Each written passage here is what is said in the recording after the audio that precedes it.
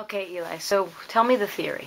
Well, I'm Eli Leon Green, and I'm about to just tell you guys the theory of what I think the Tooth Fairy does.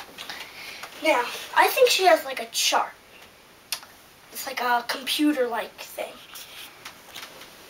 And she sees there's like a red light that's just a solid red light, and that's all the people who have lost a tooth. And then a blinking light for all the people who are losing a tooth. And I was going to test out tonight if the Tooth Fairy would leave me a note, even though I didn't lose my tooth yet, it's loose, if she would leave me a note, maybe like a gold coin or something. So I'm going to see, and it'll be exciting to see if she does it. And you know what? She might be tiny.